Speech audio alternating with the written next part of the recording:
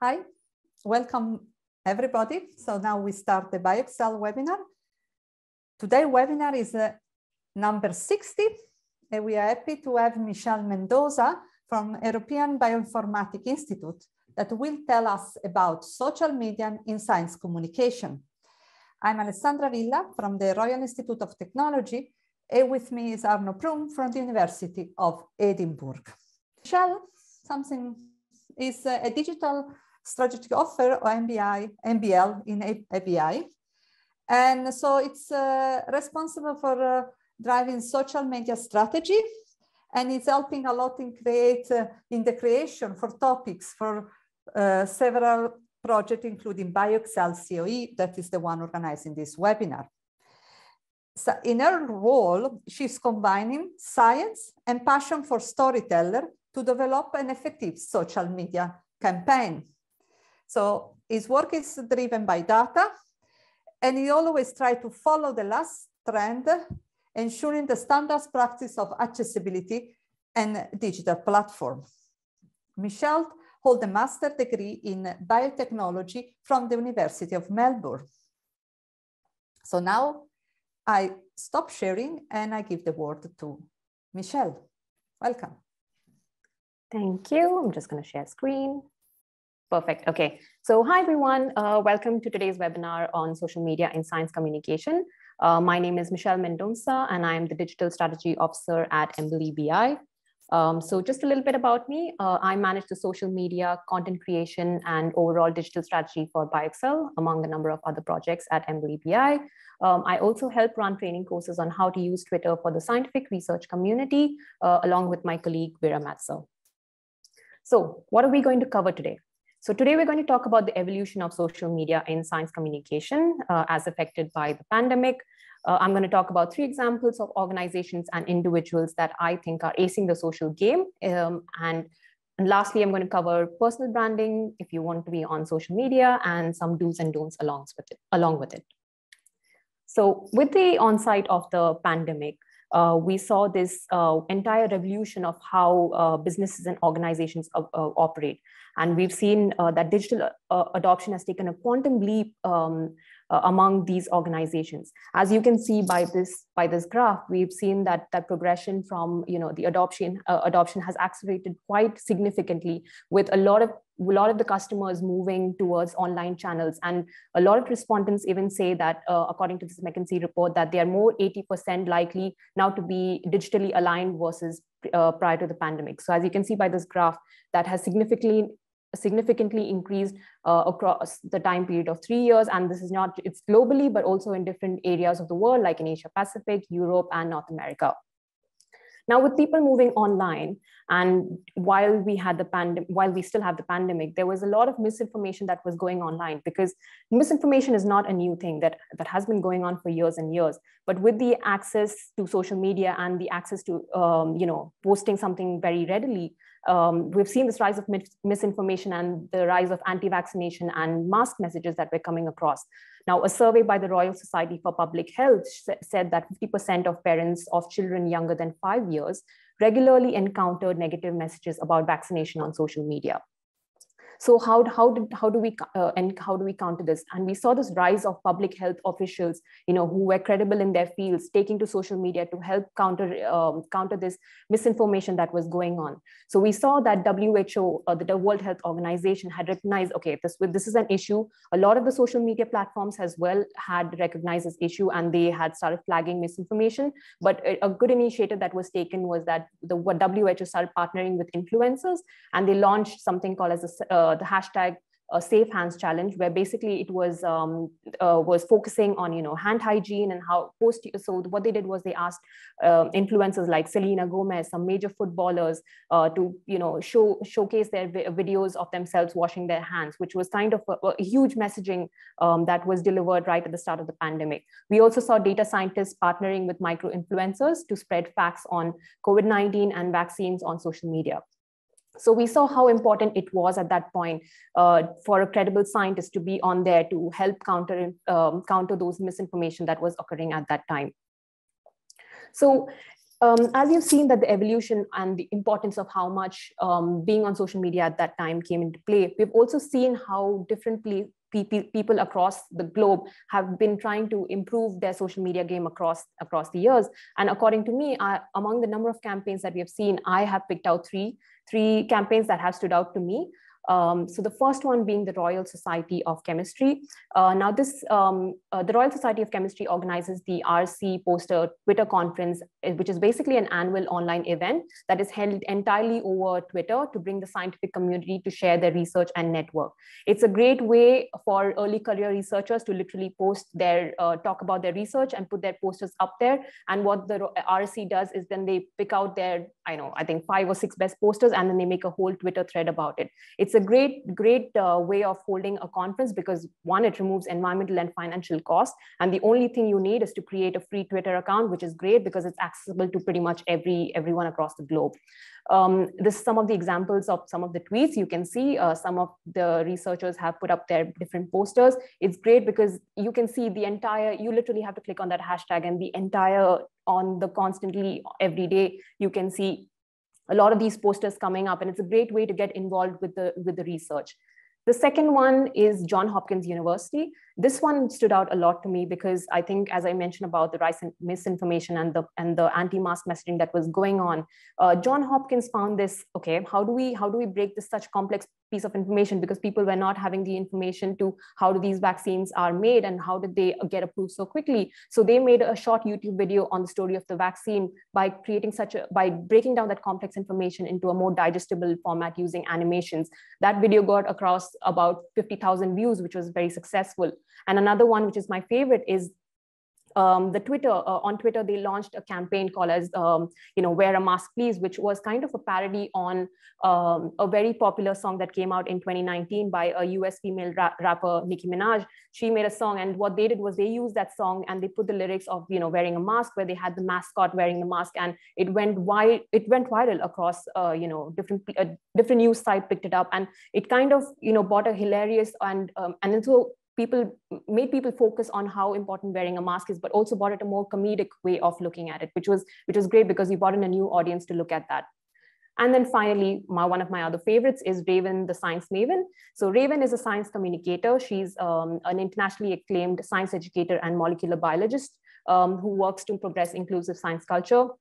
Her USP is basically combining science and music. So what she does is she takes topics such as molecular biology, recently the vaccines, recently long COVID diseases that probably some people are not aware of, and she uses rap to basically talk about, again, concepts that sometimes it's difficult to understand. What she breaks them down in using music videos that she creates herself. And she uses her YouTube platform, which she's very good at, and she creates relatable content about, can I be a scientist? Q&A with me. She's currently, I think she just finished her PhD, and she talked about her entire PhD journey using different videos. And I think that's really beautiful because it talks about, again, things that are generally, difficult to understand versus maybe using a research paper, but then she uses video content to basically bring those concepts alive. So why did I choose these three organizations as individuals? What stood out? I think they have a common thread amongst all of them. And that is, the first one is identifying the right audience. And when I mean audience, I don't mean the general public. So this is a common misconception that a lot of people have, is that, when they list audience as general public, which doesn't exist, because general public can include anyone and everyone. And that's not what you want to do. When we talk about audience, we want to talk exactly who we are trying to target. So with, let's say with the RSC poster, what they were doing is they were targeting early career researchers in chemistry who were looking to showcase their poster. So what they were doing was exactly targeting that audience and making sure that that campaign was successful. They were able to address a knowledge gap. With Dr. Raven, she saw that, okay, there was a need of understanding of, okay, maybe how does this disease work? Why do certain people get it versus why certain people don't? She understood, okay, there is a misinformation there. There is not an understanding there. So let me bring that knowledge into a more fun and relatable way. So she made music around that.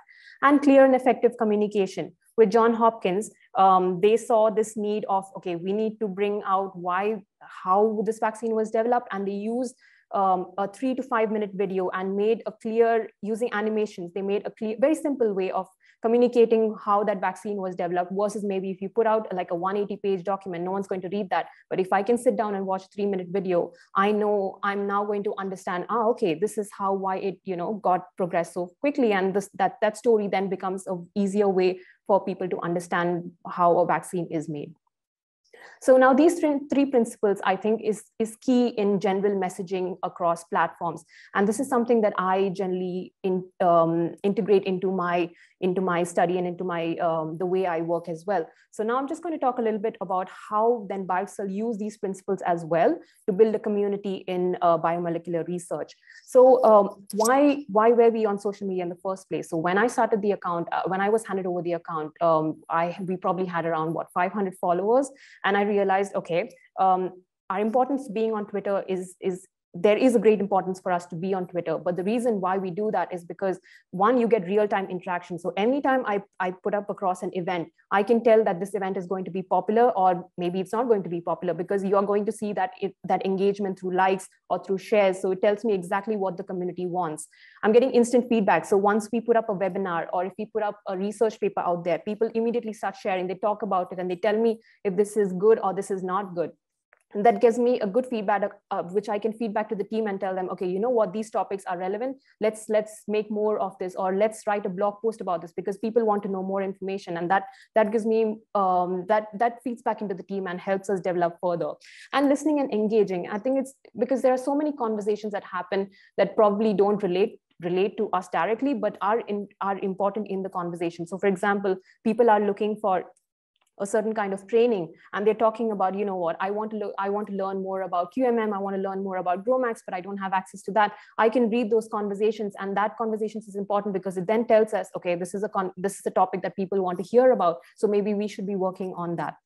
So the approach that I just described is basically a community first approach, where I looked at who is our audience. As I mentioned, your audience has to be very specific. So in our case, it was early career researchers who are looking for training, who are looking for courses, basically who are looking to upskill in their career level. What are their pain points? What kind of courses are they looking for? Why do they want to upskill? Is there specific blockers that we can help as a COE to help progress into their career level? Are there specific areas? So for example, if you want to do a new version of GrowMax, is what is the problems that the community is facing while using the current version? So listening to those factors, and how does BioExcel add to value to their lives? We've often see that when you run Twitter as an organization, or even as yourself, you're often thinking, oh, I want to put this out, I want to put that out, but you're never thinking, what does the community actually benefit from that? It's not about constantly bombarding them with, we are doing this event, we're doing that event, because after a point, people don't care. They want to see how you can actually add value to their lives. So what I'm doing is actually seeing, okay, if this training is not benefiting them, why are we doing this? Then there's no point of me putting out, if not the training, then why, if this blog post is not of interest to the community, what, it's not going to go out. Let's put out something that is important to them. So that's the approach I took forward through the Twitter account that we had. And what was the outcome of it? So the outcome was that we have this flagship event called as the BioExcel Summer School, and we've seen that the applications increased from 80, which was generally what we were getting per year, to approximately 160, which is the highest we've ever reached for an event. And that's huge. We also saw higher participation in webinars, and we've seen increased engagement on Twitter. One of my favorite tweets that I've ever received as a social media manager was from a Twitter user, Mohammed Sheheta. He's always constantly been engaging with our tweets, but also I think what he did was he made a meme, like a popular meme was flying around at that point, and he added BioExcel into that. And I think that was lovely because we didn't ask him to do that. He did that by himself, but that just shows how much it meant to him that he decided to generate a meme, using BioExcel, and how much it added value to his life. So I think that is one of the nicest things to see being, we're using the community first approach. Now, I've talked all about, being as an organization and all of these other things is, being why we should be on social media. But if you are an individual and you are interested to be on social media, why should you?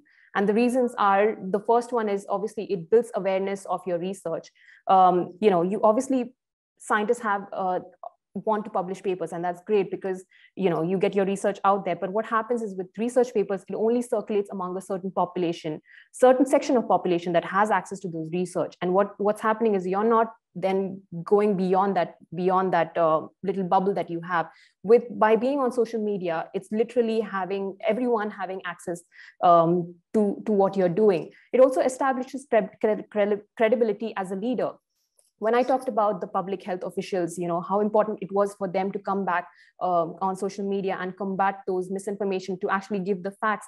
It's it gives you more credibility when you speak about a certain topic, because when you're constantly talking about it, people look up to you then and say, okay, so tomorrow if I want to know about molecular biology, I know I have to come to this person. If I want to know about HPC, I know this person is the one tweeting about it, because I've seen them that they're posting links to different papers or links to different facts that is relevant to me.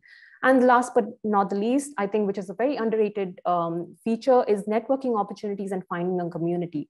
When I started off in this industry, most of the things that I learned was literally by networking with people that were working similar to me. I didn't have anyone around me who was in the same field as me. What I did was I just reached out to different people via DMs.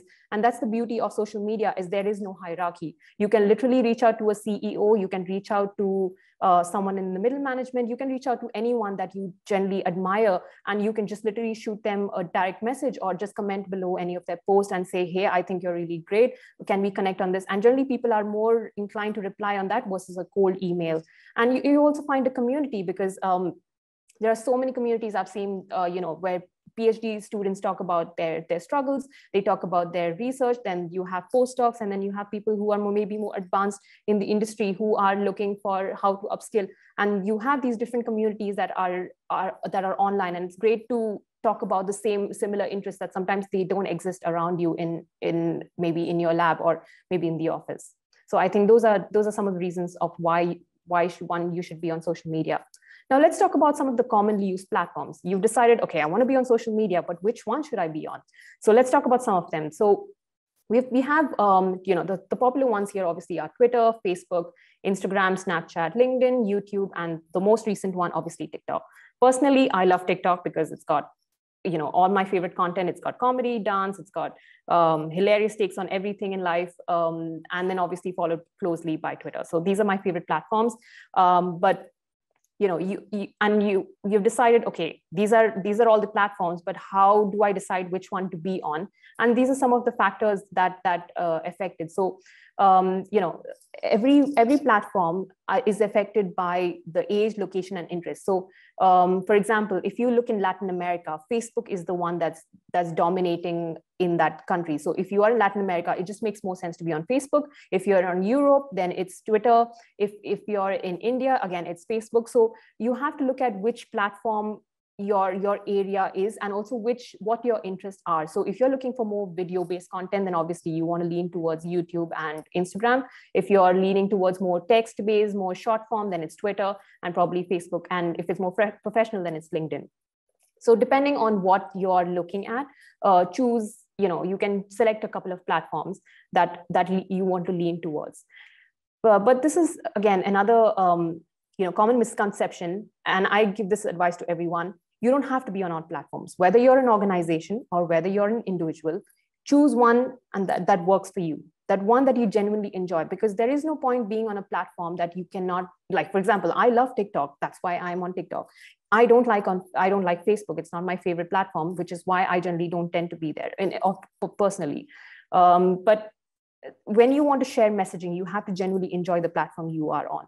And if you're on an organization, then you are going to spread yourself very thin by trying to be on all different types of platform, because they all work very differently. And if you're not well versed in how they work, you're going to find a really hard time to trying to be on all of them. So my advice is just choose one platform that you genuinely enjoy, that works for you, and you can tailor the content according to that.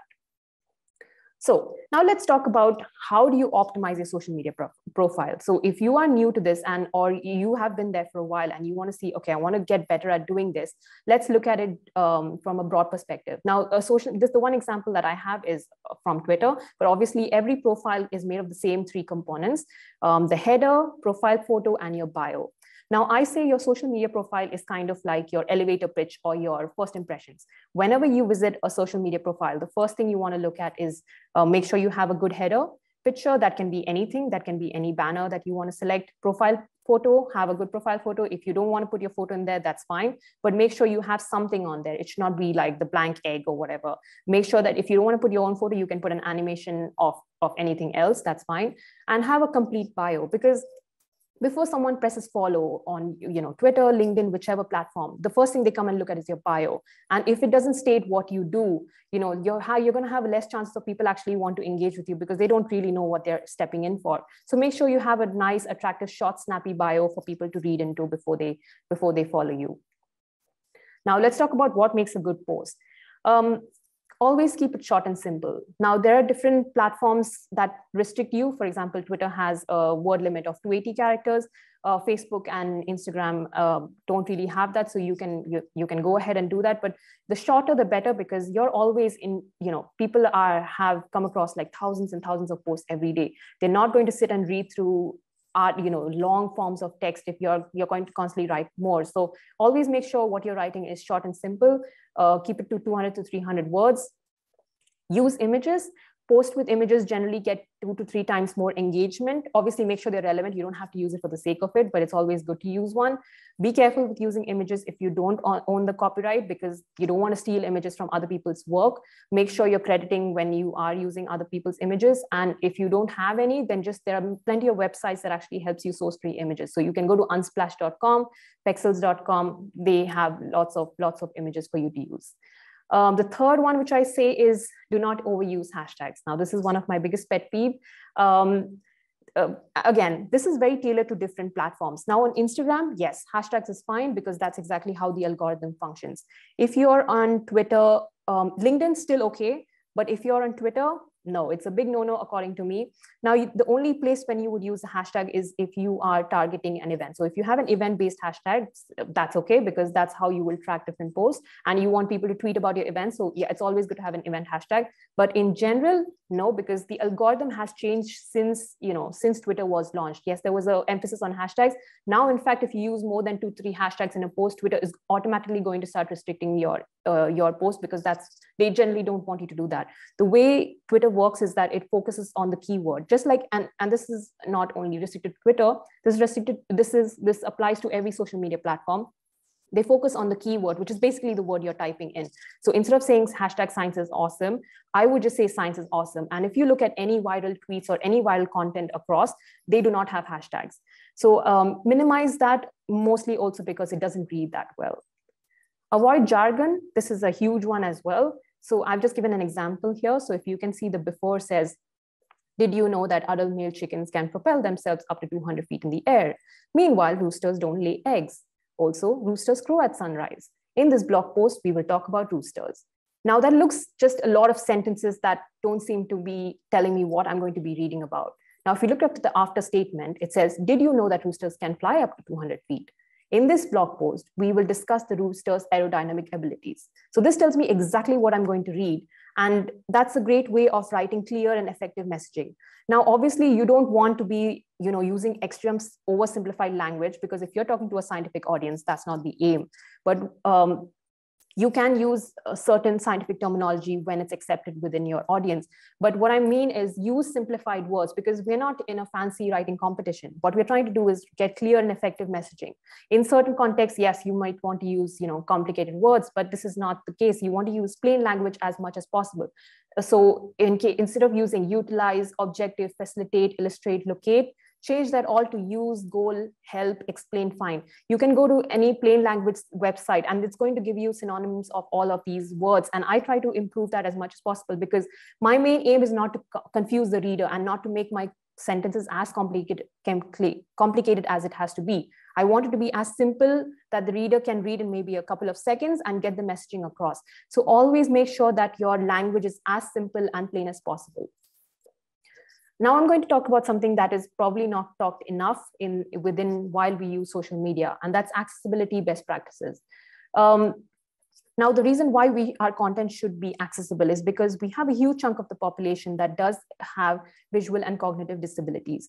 Now, if your content is not accessible, you're removing that whole, or you're restricting, you're limiting your reach of your post, and they don't get to access what you're putting out there. When you put something out there on social media, you don't know who it is going to. Basically, you're putting it out there and the algorithm will push it. So the more you don't make it accessible, the more the algorithm is not going to favor that content. So how can you do that? You make your content accessible by adding alternative text. So what is alternative text? It's basically a word or phrase to tell the viewers what the content of an image is. So it's basically to describe what your image is. And how can you do that? So and accessible, alt text is available on all social media platforms. So whenever you upload an image, you will view something like an ad description on Twitter. You can see I've added one for LinkedIn. It exists on Facebook. All social media platforms have access to that. All you have to do is click on that ad description button, and you just have to write a quick couple of lines of what the image consists. And this is applicable to websites as well. Websites have an alt text as well. So make sure you include that as well. So what happens here is, in this alt text, what would I add? So since this is more text heavy, I would just write whatever's in that image. So social media and science communication, 17th February, 15 CET. If it's an image of a person, then you can describe. So for example, if it's an image of myself, I would say a woman with wearing glasses, with black hair and a red t-shirt. There are a lot of good websites that actually tell you how to describe an image. So I would highly encourage you to look at that. And it takes practice. I generally did not know anything about alt text when I started off in the industry. It took me, again, I was on Twitter and I followed people who were very good at this. And that's how I became better at writing alt text. So it's something we just have to keep on learning, and as social media gets better at doing this. Another bit you want to do is using camel case in hashtags. When camel case is basically capitalizing the first letter when you add two words in a hashtag. So for example, if you have hashtag molecular biology, you want to capitalize the first letter of each word. The reason being is that the screen reader, which is basically, I didn't describe what that is. So a screen reader is basically an accessibility tool used by people with visual impairments. It's basically like a browser extension where it basically describes what the image is. So, or for example, or it reads out text. So when you put hashtag molecular biology, and if you didn't capitalize it, it would just read it as one word. Now that sometimes doesn't make, it might make sense in molecular biology, but there are certain words that you have to capitalize. Otherwise they will not read well. Also, it also does not read well in general if you do not capitalize, because if you have a complicated word, it's just going to read it. You're not going to understand, So for example, if I say, in case of this, just a hypothetical sentence, if you had to hashtag something like that, if I didn't capitalize everything, it would not make sense to a reader of what you're trying to say. So make sure you capitalize the first letter of each word. If you're adding a lot of videos, say for example, if you're on Instagram, or if you're adding it even on Twitter or LinkedIn, make sure they always have captions. And another big pet peeve I have is make sure that you always limit your emoji use to 2 to 3 and use it at the end of the text. The reason why is because, for example, if I had a text and I had 3 smiley faces at the beginning, the screen reader is going to read it as smiley face, smiley face, smiley face, and the text. And then if you had maybe a couple more emojis, then it's going to read smiley face, smiley face, smiley face. Something that which should take 2 to 3 seconds for it to read is going to take now 10 to 20 seconds, and the person is going to click off. Again, you're limiting the person, you're limiting your content from that person. You're just making it more inaccessible. And again, the emojis are more, it looks good, yeah, sure, for the post, but it's not functional and it is not accessible. So I would, if you really have to use an emoji, I would encourage you to, instead of using, so for example, if you wanted to use bullet points, use the dashes, or use the normal functions that you have on your keyboard, rather than using the emojis. You have a lot of fancy emojis that you have access to, but I would just stick to the normal traditional, because yeah, emojis can make it look nice and pretty, but it's not functional. Now, so that's about the accessibility bits. So now when we talk about, as you constantly are on social media, as you constantly post content, you are going to get comments, and that's fine. That's just generally how it works. So how do you handle negative feedback online? And this is something to understand, is that all feedback that you get, all negative feedback is not bad. Sometimes, yes, there is a chance as humans, we do post incorrect information. Sometimes we we post something, that is not correct, and it's okay. So if you do that, you can, and if you receive criticism or post something with errors, engage respectfully and send a correction if needed. If it's completely wrong, it's okay to delete a post and say, oh, I made a mistake, I deleted the post. The world is not going to end. It's fine. And if you see sometimes people having, a lot of conversations, and you feel that this is not, you don't want to make this public, make sure you can take it to a direct message and have that conversation out there. There is obviously a difference between negative feedback and trolling. Always stay away from the trolls. You can see that if you post something about vaccination, you'll see always anti-vaccination messages coming across. Generally, those people are there to fuel your anger, and you don't want to engage with that. Do not fuel the trolls, because that just makes them, makes them better at what they do. So disengage with that. And if you're not sure about, okay, does this make sense or not, consult with a colleague, consult with a friend. I always make sure that sometimes if something doesn't make sense to me, I will write it different times. I will show it to a friend and say, okay, does this read well or does it not read well?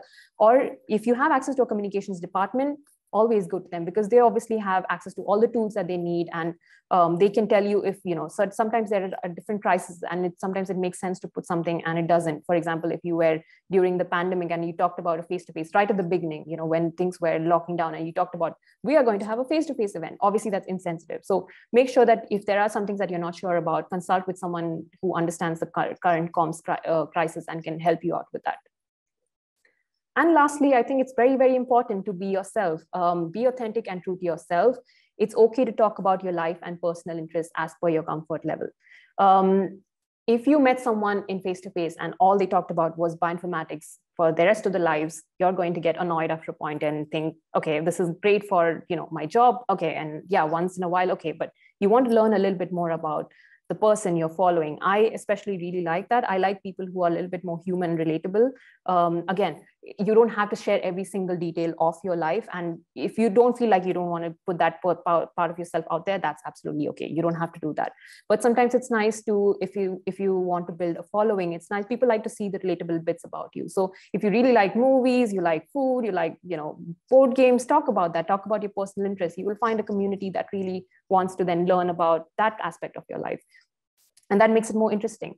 Also putting the social in social media, I think this is a bit people tend to forget, is when you put out content, you always think, okay, I'm going to talk about this, I'm going to talk about that, but you're not really engaging with the people that are there online. And that's the point of the whole of social media, it's a two-way street. It can never be one way. Even as organizations, if you're only constantly talking about, look at these events, look, this is what I'm going to do, people are not going to engage with you back. You always, have to talk. If someone shares something about you, comment, if as an organization, retweet them.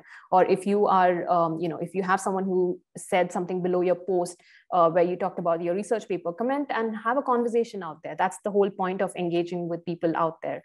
And another tip I can give over here is that when I first started tweeting, I was very overwhelmed, and I was like, I can't put myself out there. I think this is just, it's too much. I can get very overwhelmed. So what I did was I just started retweeting. I found that easier than actually putting out a tweet. And what I would do is comment. So another tip I would give is just comment below people's posts. So you don't actually have to tweet directly. Just, if you see someone saying, oh, they posted about a research paper, comment below their post and say, oh, I think this is really important. And that gives you a confidence of actually putting yourself out there more. And, it gets you better at writing.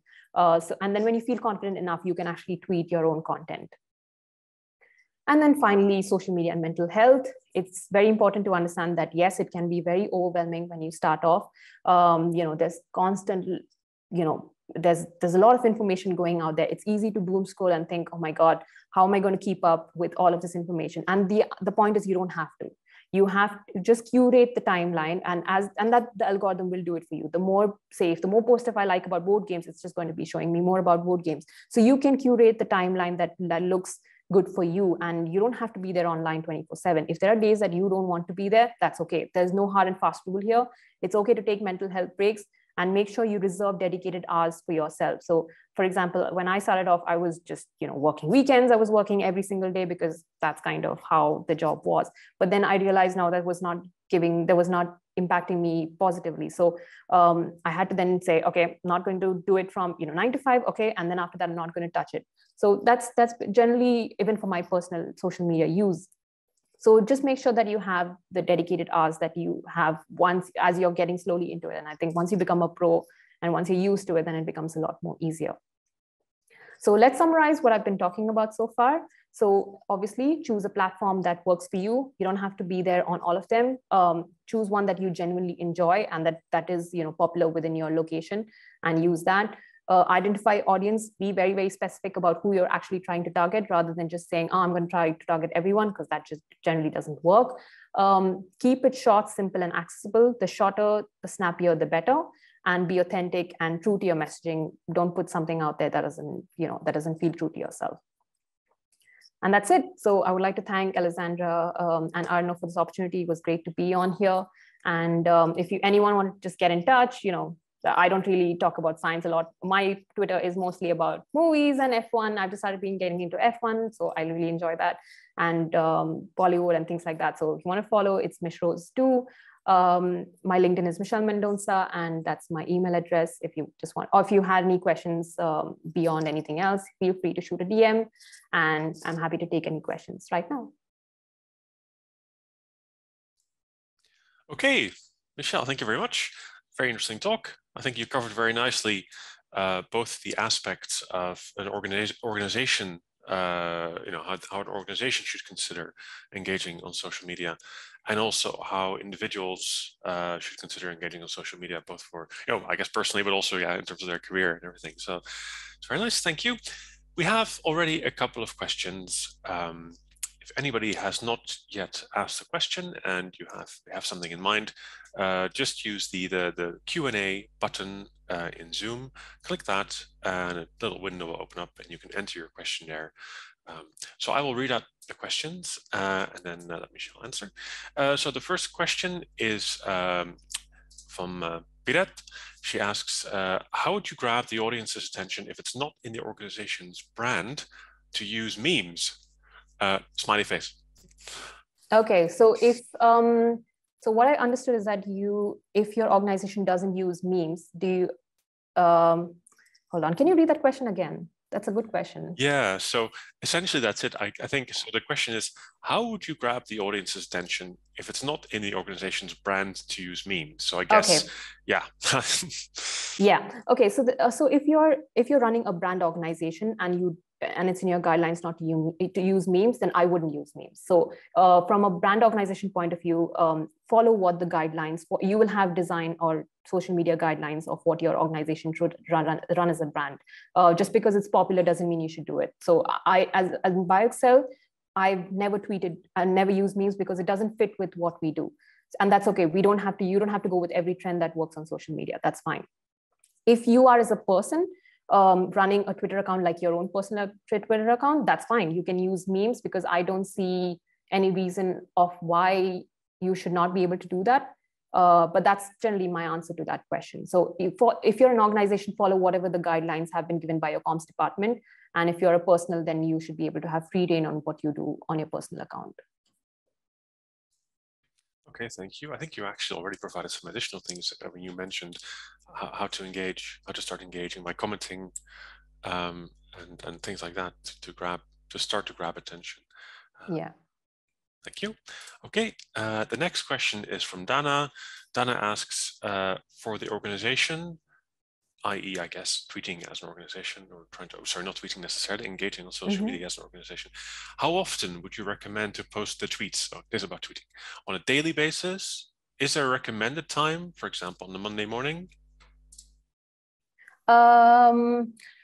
So this is a good question because there is often, people say you should be posting 3 times a day, you should be posting 4 times a day. And I don't think so that really works. I think, yes, when you are starting an organizational account, you want to be posting as much as possible because as the algorithm functions, so the more you tweet, obviously the algorithm is going to push more tweets. So obviously if you suddenly blank, don't talk about anything for like a week or 2 weeks, you kind of disappear and it's very hard to restart. So you want to be tweeting as much as you can, but there is no number. So if you don't have good content, don't tweet it because then you're just doing it for the sake of doing and it doesn't look good.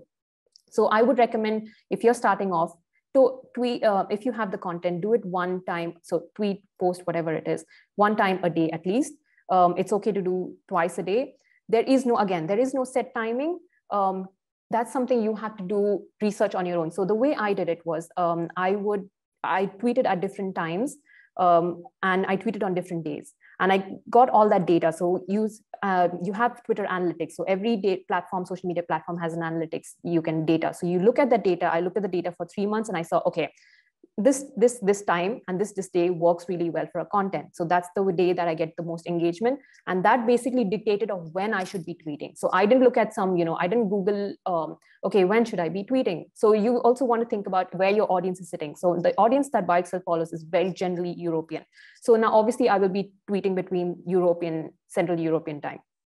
Now, if my audience was in Latin America, I obviously wouldn't be tweeting in the morning. I would be tweeting, and if I'm based in Europe, then I wouldn't be tweeting in the morning. I would be tweeting in the afternoon, because I need to target that audience that's sitting in that time zone. So that's what would dictate. So I would say start with your own research, just tweet at random times, and then look at the data, and then that will tell you when exactly those times and days work for you better. Okay, thank you. I think that definitely answers it. Okay, then we have another question from Danielle.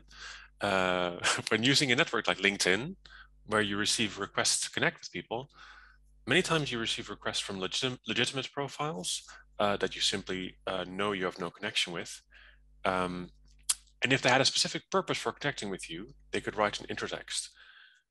So what is your opinion on accepting those requests? I guess if they don't write an intro text, but they just try to connect, I guess. Yeah, I think that's very depending on person to person. So I don't accept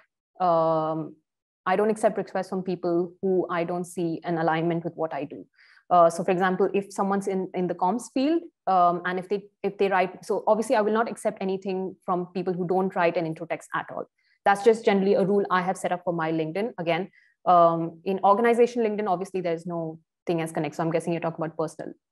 When you talk about, personal. So again, if there is no intro text, and that depends on you, if you just want to increase your LinkedIn followers, because you will see a lot of people who have 500 plus connections, 1,000 plus connections, and you wonder how do they even reach that level when they're not posting any content. And that's just possibly because people are just clicking connect with me, and that's just another strategy for people to increase their following. But then again, just like any other platform, then your quality of your the audience who's following you is not good enough, because the time you want them to reply to something, or you are posting about an event, you will not see any engagement, because they really don't care about your content. They're just there for the numbers. So if that is not how you want to lead your LinkedIn profile strategy, then I would not accept any requests unless there is a reason of why they connected. It's always good to have intro text. But that's just like, I think that's just the basis of any networking, even just in-person networking. When you collect business cards, it's the same thing. It's just going to sit in the back burner and really doesn't do anything. So it all depends on how you want to, take your own personal LinkedIn strategy there. Okay, I think that makes sense. Yeah. So we don't currently have any other questions from attendees. If anybody else has a question, please feel free to enter. I do have one or two questions, Alessandra, if you want to ask as well. But I have some ideas or some questions. So I think you point. Just one thing I want to add. I will activate a raise hand. So if people has question after Arno question, they can just use a raise hand. So they have less barrier maybe than because we have time. Yeah. Yes, thank you. Okay, good. So I was wondering, I think you made you outlined the considerations about what platform to choose, and the first one was basically what platform are you comfortable with. I mean, I guess that might be aimed more at perhaps a personal rather than organizational, but even if you're managing an organizational social media engagement, you want to do that on a platform where you kind of maybe know what you're doing. If the two platforms are equally appropriate based on the community, but so my question was around who isn't on what platform. So who are you missing out on? How to from an organizational perspective, maybe choose the right platform based on understanding what community. So you had the chart showing which country. Some of the platforms are more common. Then there's an age breakdown. But if you have an example like where you're trying to reach, say for example, trying to reach scientific early research career community for targeting, trying to reach people and engage people for training. Are you so for Twitter might be good because a lot of people are on Twitter for professional reasons or for for this kind of engagement. Do we have a sense? Does anybody have a sense of what parts of communities we're missing out to people who are not on Twitter? Are there any systematic kind of sort of biases in terms of who we're missing out, who is on Twitter and isn't on Twitter in a rough sense, or is that very difficult to say? Yeah, so I think this is very, very directly related to how much effort and resources you have. I think, yes, in an ideal world, if you look at big brands, they are present on every platform. The reason is because obviously you want to reach as many people as you can. That's always the idea of being on social media as a social media manager. But if you don't have the resources, that's why I mentioned you only will be active, present on 1 or 2 platforms, because the idea is, as I mentioned, every platform has a different or requires a different level of effort to capture that community.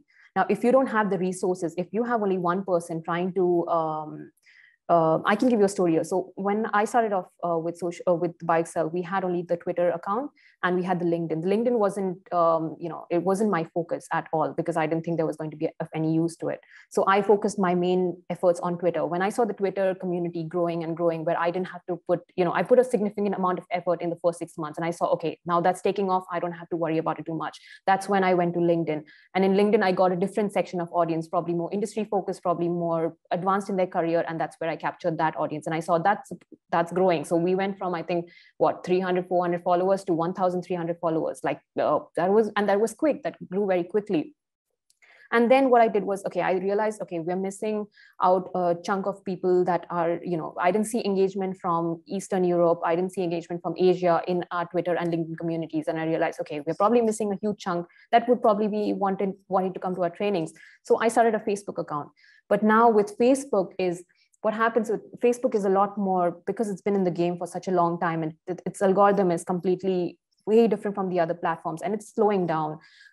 I didn't see the results that I wanted.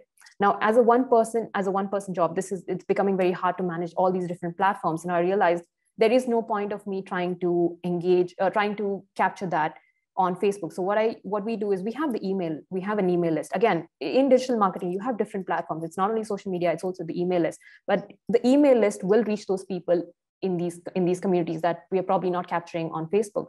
So I realized, okay, why am I concentrating my efforts on Facebook when it's more complicated and I can just use email to reach those people? So if you have all the resources, if you have a team of 3 or 4 people who can do that for you, yes, I would advise you to be on all those communities. But I think that's very, very, very directly related to the amount of time and resources you have, because it takes a lot of time to craft content, to find those communities, and also listening and engaging to those conversations, as I mentioned, it takes a lot of time to actually just sit there and go through all the conversations that people are having and to feed that back. So if you really want to be capturing those communities, then you will have to invest in having a couple of comms people within the team who can then do that for you to capture those communities. Cool, that makes sense. Yeah, thank you. So we have a couple more questions. Roberta asks, to which year does the graph on the platform share time that you were showing refer to? I guess so. Yeah, asking from what year is the data from? Is it still recent? And is Facebook still so popular today? Yeah, so that I think that's not very. Sorry, I should have probably gotten the right dates for it. I think that was sometime in 2019 or 2018. But the graph still holds true. Facebook is still the dominant platform, even though the algorithm and there is a shift of the people. You can see a lot of millennials and a lot of Gen Z are on TikTok. With the rise of TikTok and rise of Twitter and Instagram, it's huge. But Facebook still is the dominant player in the game. People are still active on Facebook. They still have a lot of users on their platform. It's a different story of how much the content is actually reaching. That's a different thing. So if you have money, so the way Facebook posts work is that if you put money behind them, yes, and if you sponsor and put them on there, it will promote. Organic reach, which is basically you just posting by yourself, is now limited, and that's the problem with Facebook, which is why a lot of people are turning away from Facebook. So but again, it very much depends on your location. Facebook, without the money, even is still popular in Latin America. Twitter is not the platform of choice there. So if you wanted to reach a Latin American audience, being on Facebook makes sense to you. If you are trying to reach a more, and again, different demographics, if you're trying to reach more Gen Z, millennial people, then being on TikTok, Instagram is the way to go. So again, very, very depends on who you're trying to target over there. Cool, thanks. I think that's clear. There's a question from Stian. Stian asks a question about Twitter specifically.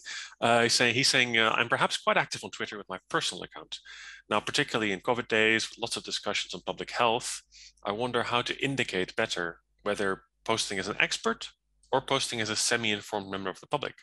So I see some people trying to use multiple accounts, one for personal, one for professional, but it gets too difficult for him as the overlaps are too big. So is there any good strategies in this respect that you can recommend? Yeah, so I don't think so you need to have a personal and professional Twitter account. That's just my, that's just the way I think. I think you should just have one account, that's fine. And you can decide how you want it to be. So if you just wanted to keep it purely professional, that's fine. If you want to make it more personal, that's fine too. When we're talking about discussions, so for example, if you are talking more about public health, if you don't consider, so that's very obvious. So if you put in your bio, as I mentioned, that bio is that grabbing your first impression. If you are a public health specialist, you can put that in your bio, and that's immediately going to tell the person, this is a public health specialist who has the expertise in the area, and that will give you it will give the audience a first impression of, okay, I'm following a public health specialist. If you're not putting that in your bio, and if you are talking about different things, it's people, before they start following, what they do is they will look at your bio, and they will also look at your tweets. If you've never talked about public health and you suddenly start talking about COVID randomly, no one's going to immediately just trust that if you don't have the facts to back it up. If you don't feel confident in posting about public health, retweeting the people who are the actual experts is the way to go, and that's generally how I do it. If I don't feel confident enough in myself, not confident in myself, but if I'm not a public health specialist, and I will not pretend to be, but I will not post that information like I know it. I would in fact amplify the people who are the ones that are the specialists in this field. Now, if you do have the expertise, then it's okay to put that information out there, as long as you can always refer back to facts. Rather, it's always good to have a link to some document that is verifiable, and that's just that. Anything that has an impact on the public, always link to verified information, because then the people can always click on that link and then see, okay, what this person is saying is true or not. Cool, yeah, that makes a lot of sense, thank you.